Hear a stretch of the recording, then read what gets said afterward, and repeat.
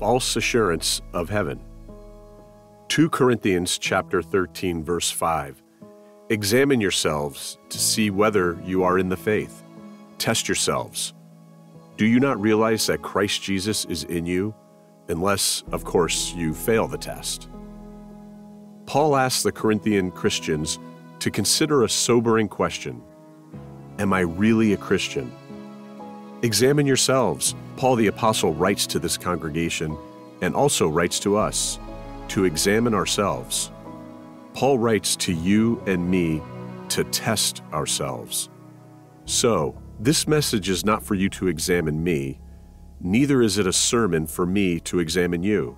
This sermon is not for you to put the spotlight on other Christians. We do that too often.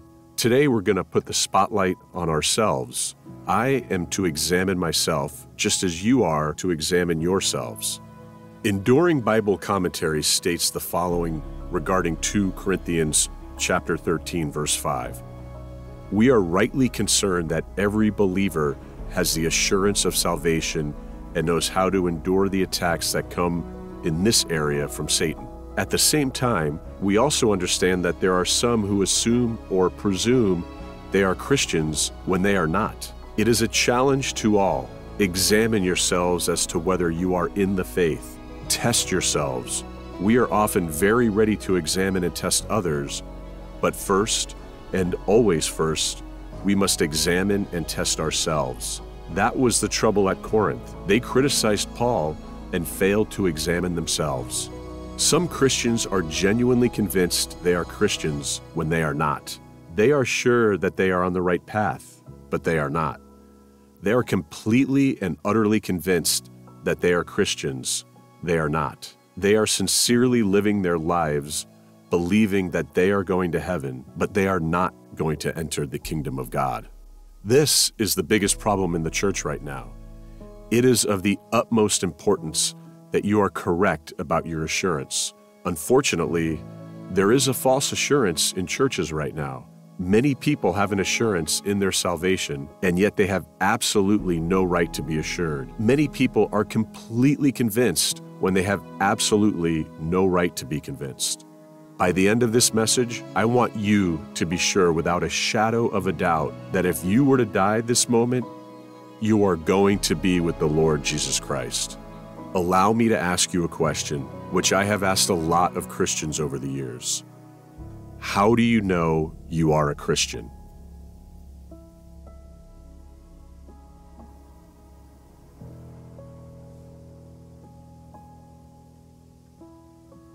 Answer the question. How do you know you are a Christian?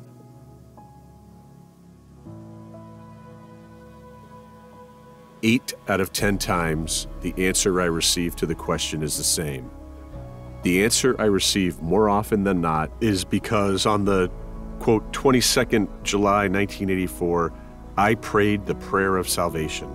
Or another answer I receive is, I came into Christ when I was 21. Now the problem with this response is that the assurance of salvation is based on a prayer that you made as an individual, or a prayer that you made, or something you did, or something you came to believe in. And as a result, your assurance of salvation is based on yourself. And there are other people who, when you ask the same question, how do you know you are a Christian? They answer the question stating, the Lord Jesus Christ saved me. He cleansed me with his blood. And notice the difference. Their salvation is rooted in not what they did, or who they are, or what they have done. Their salvation is rooted in a person. The person is the Lord Jesus Christ. Their assurance is not in themselves. Their assurance is not in a prayer they prayed 30 years ago. Their assurance is not in something that they came to believe. Their assurance is not in how holy they think they are. Their assurance is not inward, but rather it is outward in what Jesus did on the cross. Brothers and sisters, your assurance of salvation should not be in yourself, or your denomination, or in the fact that you attend church, or that you were born in the church. Your assurance of salvation needs to be in Christ Jesus, the one and only way to God the Father. So many people struggle with this idea, that one day they are going to heaven and the next day they are not. Allow me to explain. They believe that because this morning I had quiet time with the Lord, I prayed for 30 minutes, therefore today I am going to heaven. The next day they don't have quiet time with the Lord. Then their assurance of heaven is gone. Because they didn't have quiet time with the Lord, they now believe that if they were to die today, they are going to hell, and on and on and on.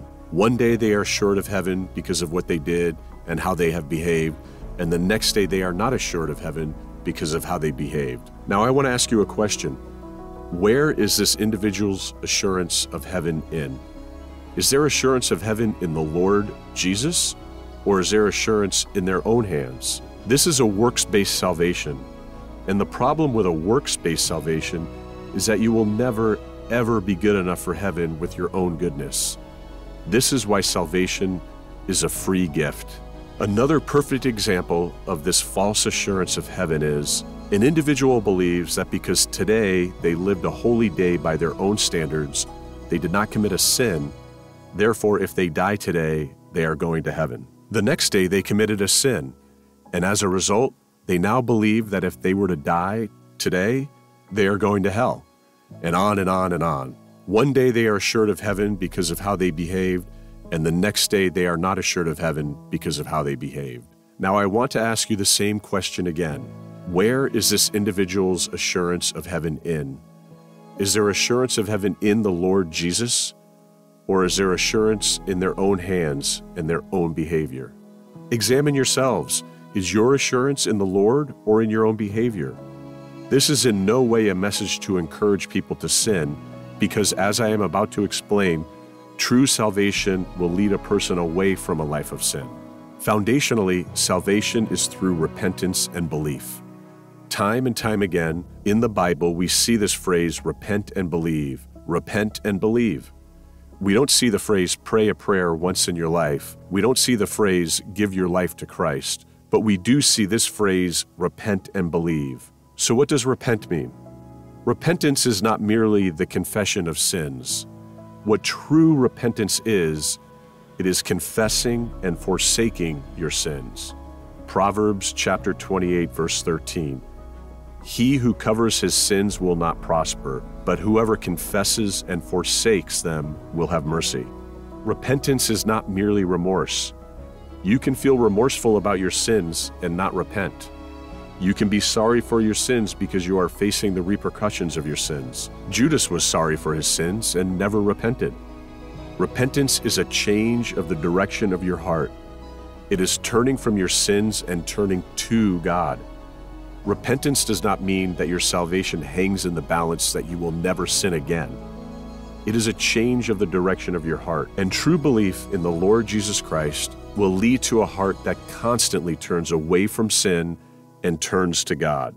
A life that has assurance of salvation in Jesus Christ will lead you to repentance. A person that has accepted the free gift of salvation will be led to repentance constantly. The Christian journey is not that I will never ever sin, and because I sin today, my destiny is now hell, and because I don't sin tomorrow, my destiny is now heaven. No, that is not right. The Christian journey is accepting the free gift of salvation, which leads you to turning away from your sins and turning to God. It is the direction of your heart. This is why the Bible says, pursue holiness. No one other than the Lord Jesus Christ will attain perfect holiness, but we are all to pursue it. Hebrews chapter 12, verse 14. Pursue peace with all people and holiness, without which no one will see the Lord. True salvation looks to Jesus Christ. True salvation does not look within. True salvation looks without. True salvation looks to Jesus Christ. How can I be sure I am saved? Is it by living a perfect life? Is it by earning my way to heaven? Is it by praying the sinner's prayer? Acts chapter 16, verse 31, they replied, believe in the Lord Jesus, and you will be saved, you and your household. Believe in the Lord Jesus Christ, and you will be saved. Don't believe in a prayer you made 20 years ago. Don't believe in your good works. Don't believe in your thin veneer of righteousness. Believe in the Lord Jesus Christ, and you will be saved. This is sending churchgoers to hell because they have not fully depended on the Lord Jesus Christ. They are depending on their good works. This is why one day they are assured, and the next day they are not. I am tired of so-called ministers of the gospel who are trying to separate the Christian faith from Jesus Christ. Without Jesus Christ, you are following doctrines of devils. Without Jesus Christ, you are following seducing spirits. Without Jesus Christ, you are led astray. Without Jesus Christ, you are on the train to hell. Without Jesus Christ, there is no life. Without Jesus Christ, there is no hope. Without Jesus Christ, there is no redemption of sin. Without Jesus Christ, there is no forgiveness. Without Jesus Christ, there is no shedding of blood. Repent and believe.